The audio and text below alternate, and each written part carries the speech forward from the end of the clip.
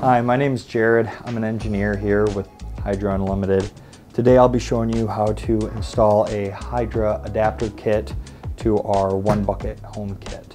So with the kit, you get an upgraded pump, the fittings that go into the inlet, the outlet, and hose assemblies that connect to your chiller kit. The first thing that comes to mind is your pump. You will want to make sure your system is free and clear of any type of water or fluid, just to make sure that you're not getting yourself wet. You're going to want to remove the pump from the system.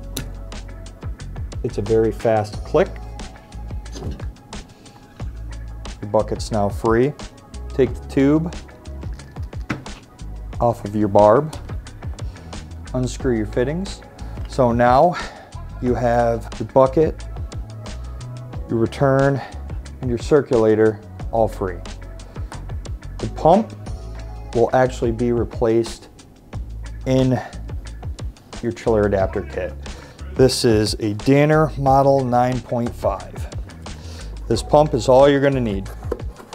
When installing, make sure to thread tape the top piece of your Danner 9.5 here, and then install your fitting on top. Take your secondary piece, install right on your bottom here. So the next part of the chiller kit is your inlet tube. You want to take your inlet tube, put it on the hose barb that comes with your chiller that will fit the tube. All you're going to want to do is put that on top of your pump, give that a quick snap. Connect your pump to your 1-bucket system, give it a snap.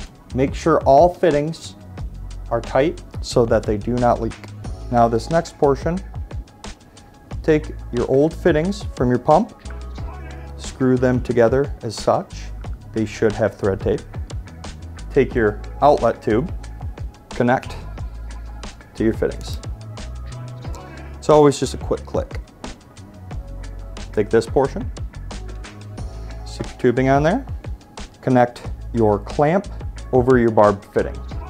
You're all set to run.